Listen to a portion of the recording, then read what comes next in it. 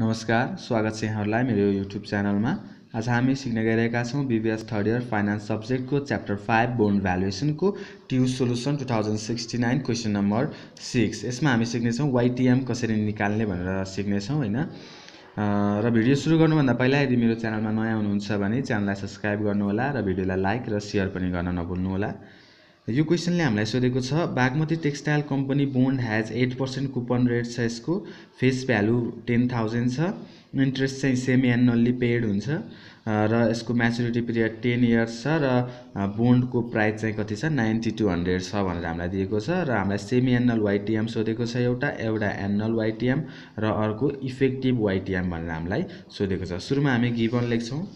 गिवनमा हामीलाई face value M भनेर 10,000 दिएको छ, कुपन रेट 8% छ जुन हामीलाई इन्ट्रेस्ट निकाल्न काम लाग्छ। 8% अफ फेस भ्यालु गर्दाखेरि कति आयो 800 आयो। नम्बर अफ इयर 10 इयर्स दिएको छ। प्राइस अफ बोन्ड P0 हामीलाई कति दिएको छ 9200 दिएको छ। अब हामीलाई निकाल्नु भनेको छ सुरुमा के त calculation of semi annually YTM हैन। Calculation of semi annual YTM निकाल्न सोधेको छ सुरुमा हैन। र सेमी एनुअल YTM निकाल्न सुरुमा हामीले के निकाल्नु पर्छ एप्रोक्सिमेट YTM भनेर निकाल्नु पर्छ र यसको फर्मुला हुन्छ I। अब यहाँ चाहिँ सेमी एनुअली भनेको हुनाले I/2 हैन plus M I/2 plus M minus P0 divided by N into 2, किनकि सेमी एनुअली भनेको छ divided by M plus 2 into P0 divided by 3 गर्छौं। हामीले I/2 N इन्टु 2 चाहिँ किन गरेको त यहाँ हामीलाई सेमी एनुअली भनेर दिएको छ हैन। सेमी एनुअली इन्ट्रेस्ट पेड हुन्छ भनेर भनेको छ, त्यसैले हामीले के गर्ने त I/2 र N लाई चाहिँ मल्टिप्लाई बाइ 2 गर्यौं हैन।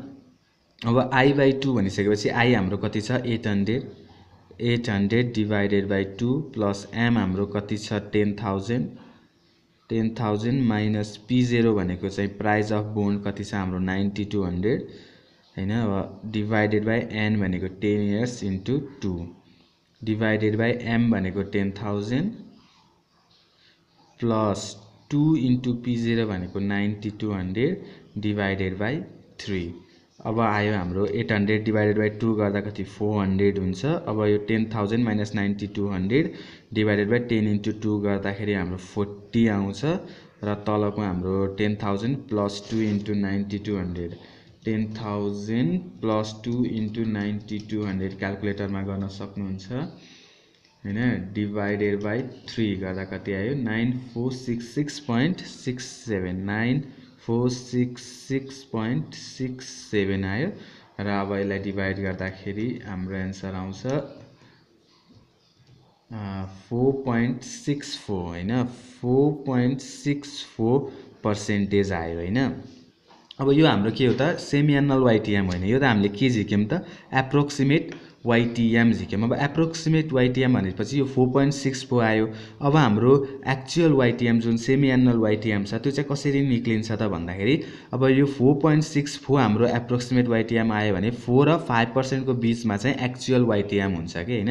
अब 4 र त्यो भन्दा बढी कुन हुन्छ 5 को बीचमा चाहिँ एक्चुअल YTM जसलाई हामीले सेमी एनुअल YTM भन्छौं त्यो निकाल्ने। अब यसको लागि हामीले के गर्नुपर्छ हैन इट सिम्स दैट यसरी लेख्न सक्नुहुन्छ तपाईहरु it seems that actual YTM lies between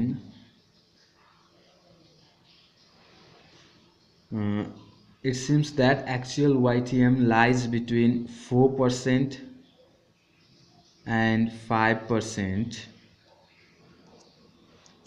actual YTM चाहिँ हाम्रो 4% र 5% को बीचमा छ भनेपछि अब हामीले सुरुमा 4% को हामीले के निकाल्छौं छ V0 निकाल्छौं हैन भ्यालु अफ बोन्ड। अब 4% मा कति आउँछ भन्दाखेरि यसको कसरी निकाल्ने त I/2 हैन अनि PVIFA KD% N इन्टु 2 किनकि सेमी एनुअल हो हैन plus M PVIF KD% n into 2 हैन। अब हामीले यो केडी पर्सेन्टलाई चाहिँ किन डिभाइड नगरेको भन्नु होला हैन। केडी पर्सेन्ट चाहिँ हामीले डाइरेक्ट 4% को निकाल्दै छौं, त्यही भएर हामी चाहिँ यो 4 र 5% को निकाल्ने हो। त्यही भएर यो केडी पर्सेन्टलाई हामीले डिभाइड 2 गरेर देखाउनु पर्दैन, तर इयरलाई चाहिँ हामीले डिभाइड इन्टु 2 गरेर हामीले देखाउनै पर्छ हैन। अब I/2 भनेको चाहिँ 800 divided by 2 अनि PVIFA केडी पर्सेन्ट भनेको हामीले कुन पर्सेन्टको गर्दैछौं 4% को n into 2 भनेको कति हो त 10 into 2 प्लस m भनेको हाम्रो कति छ 10,000 PVIF केडी पर्सेन्ट भनेको कति हो त 4% को हो र 10 into 2 चाहिँ हाम्रो इयर्स हो। अब 400 into अब हामीले PVIFA टेबलमा गएर 4% को 20 इयरमा गएर हेर्नु पर्यो। त्यसको फ्याक्टर कति हुन्छ भन्दाखेरि 13.5903 हुन्छ। त्यसैगरी 10,000 into अब PVIF टेबलमा 4% को 20 इयर्समा गएर हेर्दाखेरि यसको फ्याक्टर हुन्छ 0.4564। यसलाई मल्टिप्लाई गर्दाखेरि हाम्रो आउँछ 400 into 13.5903 गर्दाखेरि 5436.12 5436.12 plus 10,000 into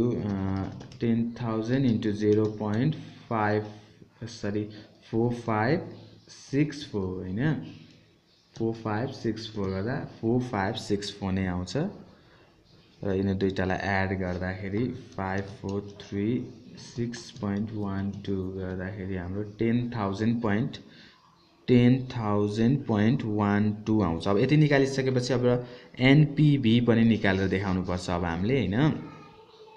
एनपीभी 4% मा अब एनपीभी कति आयो त भन्दा एनपीभी कसरी निकाल्ने त V0 माइनस P0। अब V0 भनेको कति छ हाम्रो 10,000.12 माइनस हाम्रो अब P0 कति छ त 9200 छ। अब यसमा 9200 घटाउनु पर्यो हामीले, त्यसपछि के आउँछ हाम्रो एनपीभी आउँछ। कति आयो एनपीभी 800.12 आयो। त्यसैगरी नै अब हामीले लेट्स ट्राई एट 5% हैन। अब 5% मा पनि हामीले सेम प्रोसेस गर्छौं। V0 निकाल्छौं I/2 PVIFA KD percent n into 2 plus m PVIF KD percent n into 2 गर्छौं। अब यसलाई हामीले गिवन 800 डिवाइडेड बाइ 2 PVIFA अब हाम्रो कति पर्सेन्टमा ट्राई गर्दैछौं 5% मा 10 into 2 10,000 PVIF 5% 10 into 2 गर्दाखेरि अब यसको हामीले PVIFA को 5% को 20 इयर्समा गएर हेर्छौं र यसमा PVIF को 5% को 20 इयर्समा गएर फ्याक्टर हेर्छौं र गर्दाखेरि हाम्रो 5% मा V0 कति आयो त 8753.80 आएर एनपीभी कसरी आउँछ त V0 माइनस P0 V0 भनेको हाम्रो यही 8753.80 माइनस हाम्रो P0 9200 अघि नै गिवनमा लेखिसकेको छौं र त्यसको कति आयो त एनपीभी माइनस 446.12 हैन। हाम्रो एउटा पोजिटिभ र एउटा नेगेटिभमा आउनु पर्छ हैन। यति आइसकेपछि अब हामीले बाइ इन्टरपोलेसन गर्छौं हैन। बाइ इन्टरपोलेसन बल्ल हाम्रो एक्चुअल YTM अथवा क्वेशनले सोधेको सेमी एनुअल YTM कसरी आउँछ त लोअर रेट को percentage plus एनपीभी at lower rate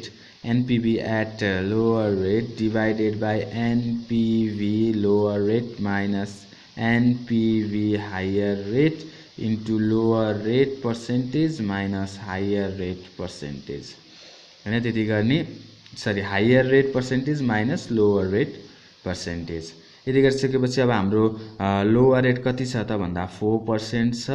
एनपीभी at lower rate हाम्रो कति आएको हो 800.12 हैन। अब एनपीभी एट लोअर रेट भनेको 800.12 हैन माइनस कति छ त एनपीभी एट हायर रेट माइनस 446.12 छ।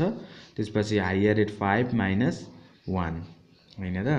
यति गरेपछि हाम्रो कति आउँछ कति आयो त 4.642। यति क्याल्कुलेट गरिसकेपछि हाम्रो कति आयो त एक्चुअल YTM अथवा सेमी एनुअल YTM कति आयो 4.642। अब एनुअल YTM सेकेन्डमा हामीलाई के सोधेको छ त एनुअल YTM हैन। यति आइसकेपछि अब सजिलो छ एनुअल YTM कसरी आउँछ त सेमी एनुअल YTM हैन semi annual YTM into 2 semi annual YTM भनेको 4.642 into 2 गरेपछि हाम्रो कति आउँछ त 4.642 इन्टु 2 गर्दाखेरि कति आयो 9.284 9.284 चाहिँ कसै के आयो त हाम्रो एनुअल YTM आयो। अब अर्को हामीलाई के सोधेको छ त इफेक्टिभ YTM भनेर हामीलाई सोधेको छ हैन। इफेक्टिभ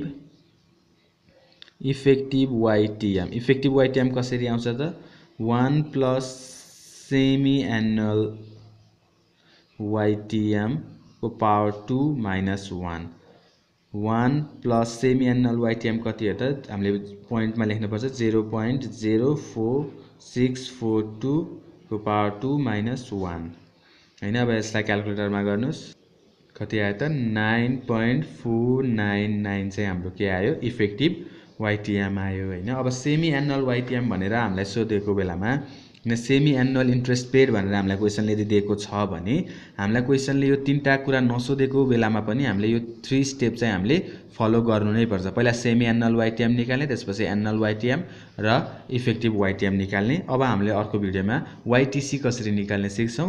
त्यो पनि प्रोसेस सेम हो तर हल्का केही कुरा फरक हुन्छ, त्यो हामीले अर्को भिडियोमा सिधै नै सिक्ने छौं।